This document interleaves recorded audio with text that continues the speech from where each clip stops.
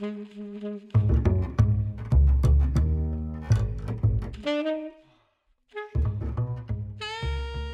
looking through some old pieces, I figured since Taylor Swift is on her Eras tour, I wanted to show you my eras, but in art.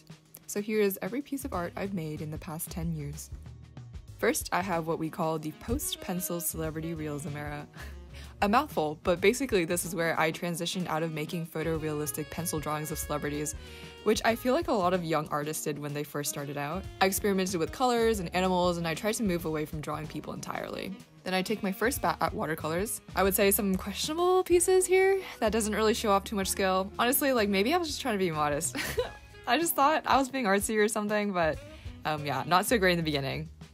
And then I called this my Impressionism era. It's a flop era for sure. I was just kind of like copying people. I was trying to find my own art style.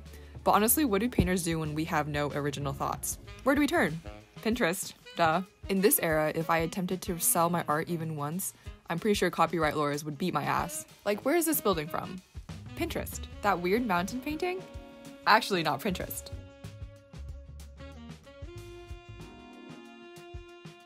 But that Greek Isle painting, Pinterest.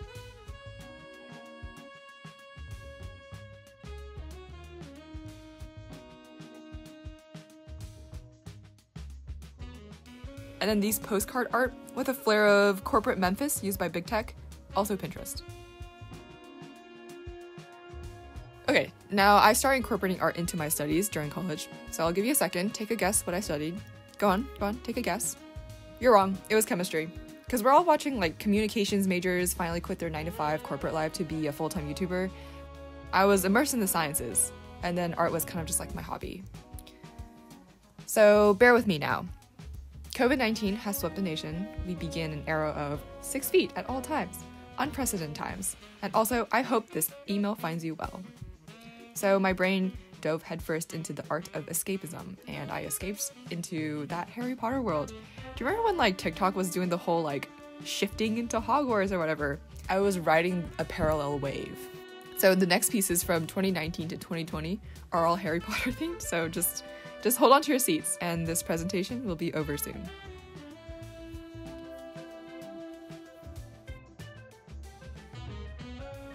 Okay, are you still with me? Still with me? Okay, cool. So I bought these Micron ink pens that have really, really fine tips, and I started doing a lot of illustrations with it. I will say that this Diagon Alley painting will continue to be one of the most detailed pieces I've ever worked on.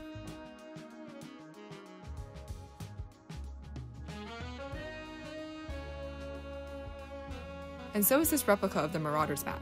If you look really closely, you'll see that I wrote out an entire page of the Half-Blood Prince on it.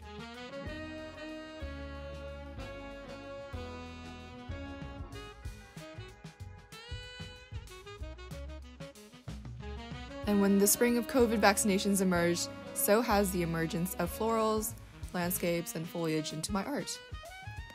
I finally left the chokehold Pinterest had on me, and I started creating my own original pieces.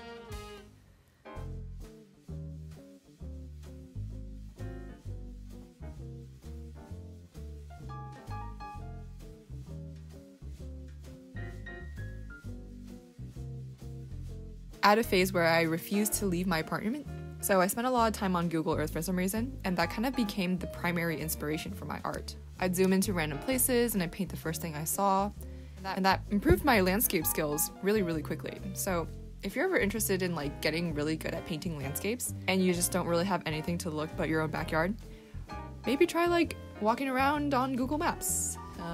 There are some cool things to see.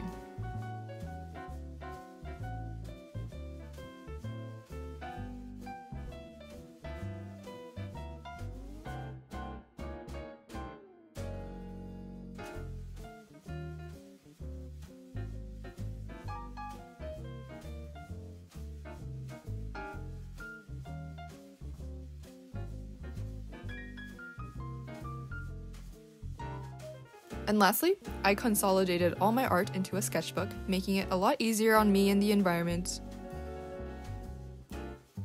I've already made a sketchbook tour video on this channel, so I just, skip ahead, and here's something that wasn't in that video. My most recent painting of 2023. just a couple of quaint cottages, and I also made a video on that, so please check that out. So do I have any parting words? Okay, let's see. I'm like pretending I'm talking to someone at a cafe or something and like explaining my decades of art. Honestly, I wouldn't really consider myself an artist. Some of the art that wasn't included was because I've sold them in commissions, sold some of them just to my friends, but I also scrap a lot of them. The reason why I wouldn't consider myself an artist, but merely someone who does art, is because I don't really do art as my primary profession. Do you have to do that in order to be considered an artist? Please let me know. I don't really know the definition of this. I didn't go to art school.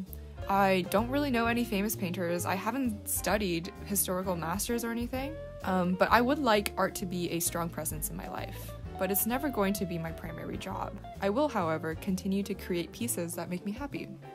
And if you'd like to follow my journey, please consider supporting this channel. Thank you so much for watching. I'll see you in the next video. I hope you enjoyed all of these pieces from when I was 13 years old to, you can do the math, 2023.